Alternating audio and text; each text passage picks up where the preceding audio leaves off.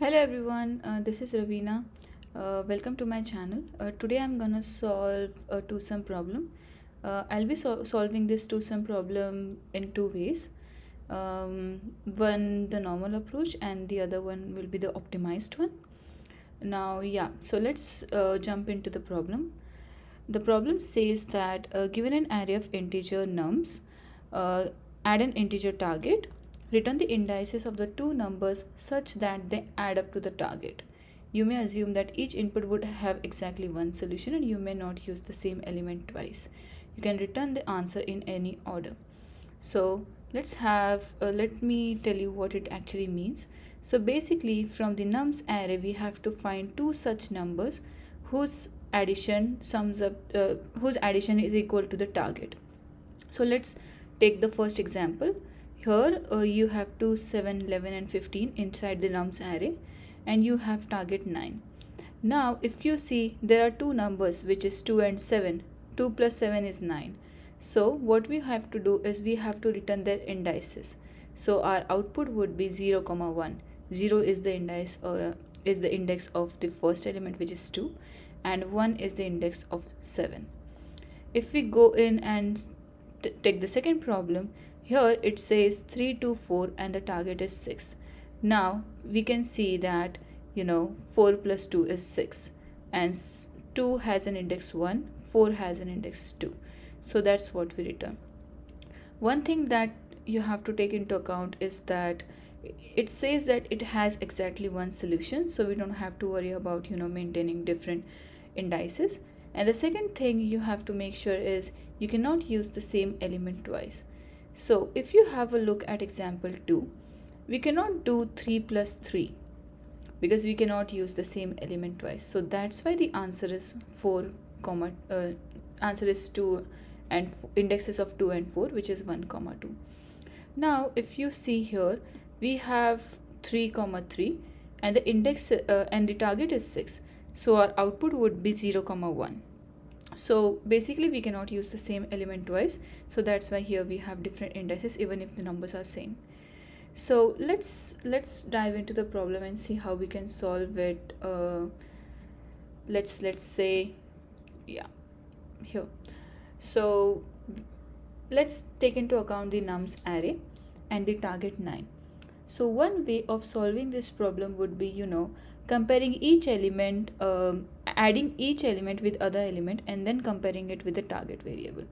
So what we can do is we have 2, 7, 9 and 11. So first I'll say 2 plus 7 equal to 9. In this case, yes, so we'll just return it. But the idea behind what I'm saying is that we'll have 2 plus 7, check the target 9, then 2 plus 9, then 2 plus 11. In the other iteration, I'll do 7 plus 9, I'll do 9 plus 11. And then again for 9, I'll do 9 plus 11. So in this way, I'm gonna, check for all the possible combinations. So we can do that using two for loops.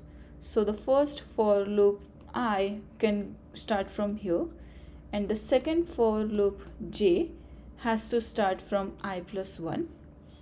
So we will basically sum the two numbers, which is nums of I plus nums of j, and then check if they are equal to the target variable. If it's so, then we can just return I and j. So this problem can be solved using two for loops. The time complexity of this problem, this code would be O of n square, because you are you are iterating through the array twice. You can see it here, two for loops, and then checking for the target sum. So it's basically the time complexity here is O of n square. Let us see how we can solve it efficiently. Now we can do that using a dictionary. So the idea behind a dictionary is that basically let's first write it down again so that we have a better idea. So the target says 9. So we will build a dictionary in such a way that each value is considered as a key and it's the dictionary is basically a key value pair, right? So basically what we are going to do is we are going to get every value from the nums array, make it as a key, and store its index as the value. So basically what we are going to do is we are going to create a dictionary. We insert values like 2 will be our key and its index will be our value. Now the next element 7, its index is 1, 9 index is 2, 11 index is 3. So this is how I'll create the dictionary. Now I'll iterate through my nums array and check for a number which is, so basically I'm going to iterate through my nums array and I'll check if my target minus my nums array is it in the dictionary. So what happens is, so basically the time complexity of looking up in a dictionary is O of 1. So what I'm gonna do, so if you do 2 plus 7 is equal to 9, it's nothing but 9 minus 2 is equal to 7. So this is what we are gonna do. So what we are gonna do is we are going to check the dictionary. We are going to look for a number which is target minus the current number, and we are going to look for that in our dictionary. So this is basically a normal scenario that you can come across here, which will satisfy this problem. But we also have to make sure that we don't use the same element twice.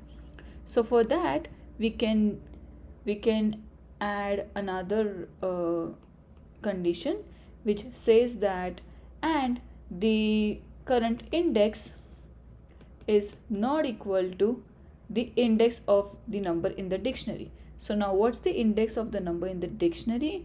It's basically dictionary of target minus num. So I think that's about it. The only condition that we have to take care, the only condition that's going to help us run this code is this one. So let's go ahead and try write some code for it. Let me minimize this. Yeah. So let's first create a dictionary. So let me call this dictionary of nums, and then we are going to add numbers to my dictionary. So what we are going to we are going to iterate through the dictionary. I'm gonna use enumerate, so it will give me index and the number. And what I'm gonna do is I'm gonna add it to my dictionary. So it says that we are going to make the number as the key, and then if you do equal to index, that will create a new entry with number as key and index as its value. So now we have the dictionary in place.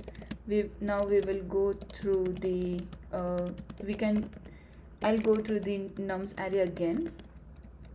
Now this time I'm gonna do this check that we talked about, this check.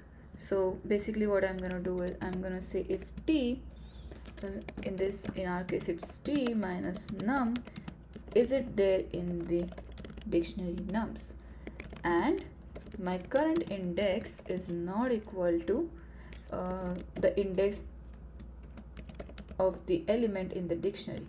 So basically I'm gonna check if that my target minus num. If this condition is true, I can just simply return, because I have found the indices. So I'll return the current index, and I'll return the index of the number in the dictionary, which is nothing but dict of nums target minus num. So this is basically it. This is all the code that we need for the two sum problem. Let's try and submit this code.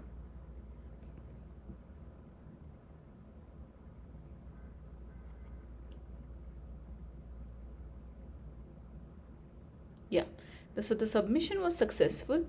It was done. It's done right now. It has 77.86% faster. Now let's look at the time complexity of this.